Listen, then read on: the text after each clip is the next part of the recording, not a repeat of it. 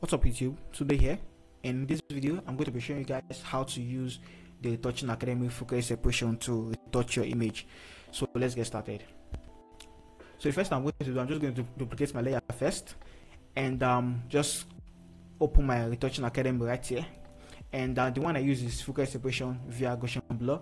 You can use media blur, it's still the same thing, but I prefer using the focus separation via Gaussian Blur when I'm using this Retouching Academy. So the first thing you're going to do, run your focus separation action. So just click on it and it's going to show you to put a blur radius. So I'm going to be using a blur radius of 21 for this image right here, and click on OK. So after running the action, it's going to create this folder right here, which is focus separation via Gaussian Blur.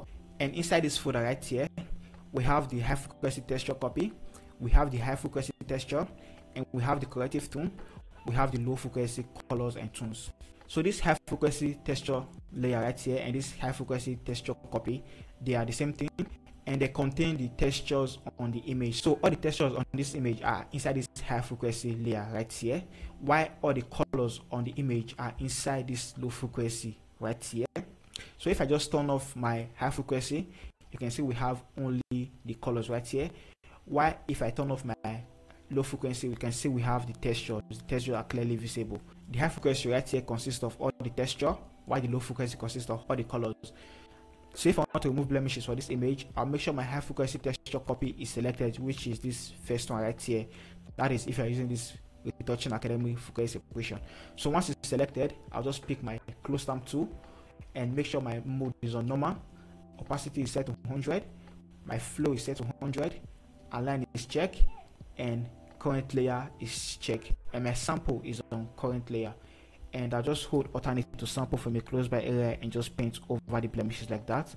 Hold alternate to sample and paint, hold alternate to sample and paint, hold alternate to sample and paint, hold alternate to sample and paint over the blemishes like that. So if you want to work on the blemishes with the Retouching Academy focus separation, make sure you are working on this first layer right here, which is the high frequency texture copy layer right here.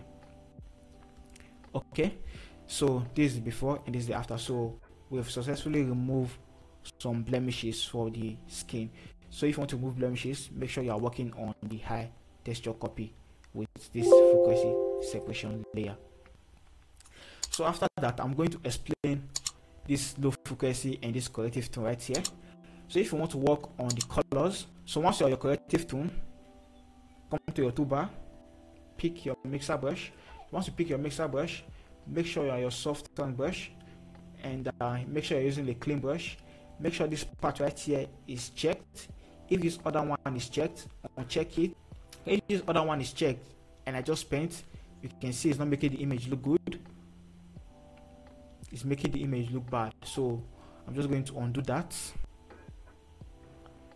Okay, so make sure this one right here is checked and make sure you are your clean brush like that, and this one is checked. Uncheck this one and check this one and make sure you are your clean brush like that. And I'm using custom, and my wet is on 10, my load is on 30, my mix is on 20, my flow is on 30, this place right here is set to 10, and sample all layer is checked.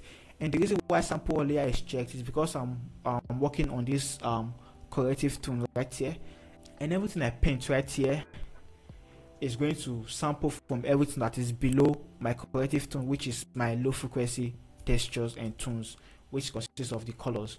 So that's why sample all layer is checked. If I uncheck this and I just paint, nothing is going to happen to the image. So if I just paint, nothing is going to happen to the image. So you can see I'm painting but nothing is happening to the image. So if I just show you the before and after, you can see nothing happened to the image, and it's because sample all layer is not checked. So once I click on my sample all layer and turn off my high texture layer, and I have only my colors, and I just paint,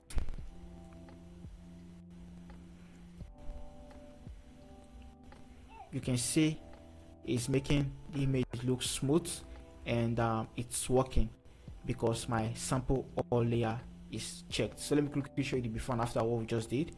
So this is the before and this is the after. This is the before and this is the after. So you can see it is working. So let me just delete it and create a new one. So to use a mixer brush, all you have to do is make sure your high texture is turned off, which is the second one right here. Make sure it's turned off. So if it's turned off, this first one will automatically turn off as well. So just turn your high frequency texture layer off.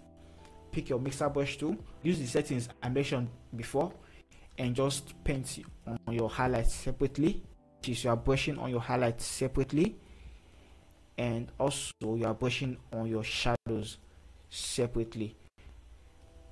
That's how you make your image look good. Don't just paint anyhow. Make sure you are painting your highlights separately and you are painting your shadows separately, and just paint on the transition as well. And remember to increase and decrease your brush size according to the parts you are working on, like that. So if I want to work on this place right here, I'm just going to decrease my brush size to work on this plate separately, and if I want to work on this place, I'm just going to increase my brush size like that. And remember to brush according to the shape of your model skin, or according to the shape of the face of your model which you are working on. This is very important. Do not brush your highlights into your shadows, or brush your shadows into your highlights. It's just going to make your image look flat, and your image is not going to look good. So make sure you take note of that. So let me quickly show you the before and after of what we just did. So guys, this is the before and this is the after. Before and after. Before and after. So guys, this is how you use the Retouching Academy focus separation via Gaussian Blur to retouch your image. So guys, if you like this video, if you learned it for this video, comment Retouching Academy in the comment section, and also give this video a like so more people can see this video and learn from this video as well. If you want to learn how to retouch high-end beauty shots like this from start to finish, make sure to click on the video showing your screen right now. I'll see you guys in my next video. Stay creative.